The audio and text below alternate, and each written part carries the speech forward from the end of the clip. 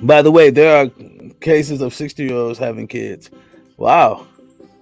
Anyway, let's get to the story right quick, y'all. Says rapper the Brat says she and her wife chose a white sperm donor because the only black donor presented to them looked like Jiminy Cricket.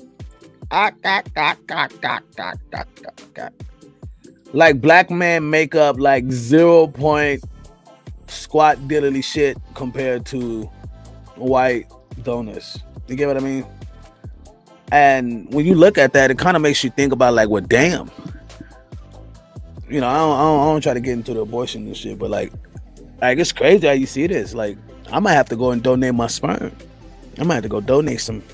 Y'all need some. I want to let y'all know that we found our sperm donor, and it's a group on Facebook. It's called Black Sperm Donors, but it's an amazing group. Definitely, if you are trying to conceive, check them out.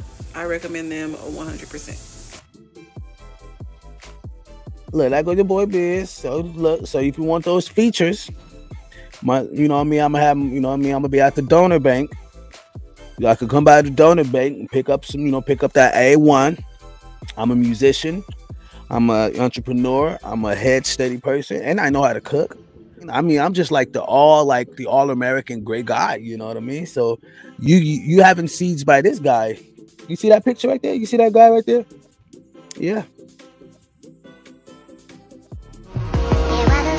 Mixed children are not fucking accessories. They're not a Michael Kors bag. They're not a pair of fucking Jimmy Choos. Like, they're not an accessory for you to make you look more trendy or cool. It's really disgusting to me how white women fetishize mixed babies to where black male sperm donations are gone within minutes. Ladies, if you need that A11. So y'all was just waiting at the door for a nigga to jizz in a cup, right? Yeah.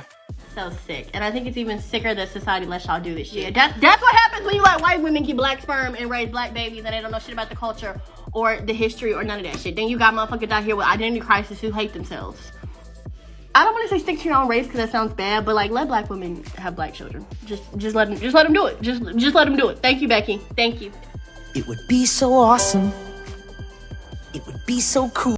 Okay, so if you're black and you're queer and you plan on having babies, so you know how there's like a shortage of black sperm donors, which is why a lot of black queer couples end up with like mixed babies. This is very true. When me and my wife started having kids, there was no blood donors. We really wanted kids, so we took the leap of faith. And you'll see people be like, oh, join the Facebook groups and stuff like that, right? I've been in some groups for the past probably like 2 years now, right? And there's just one part of this that just doesn't sit right with me.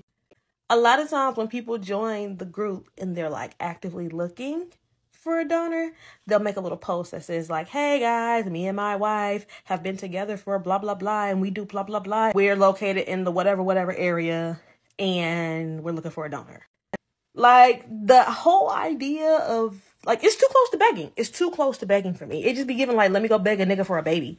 Like, so, yeah, from a black lesbian that wants to have black-ass babies, can y'all just start, like, going to sperm banks or finding other ways to do this? Like, we can come up with something. We really do, because